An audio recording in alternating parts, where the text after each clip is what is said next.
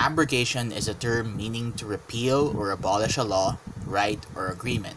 With what happened recently with Traditionis Custodes, Catholic comentaristas are focusing on whether or not the traditional Latin Mass or TLM was abrogated or just the apostolic motu proprio Summorum Pontificum, simply because of the clause in the latter article stating that the old form of the Mass was never abrogated.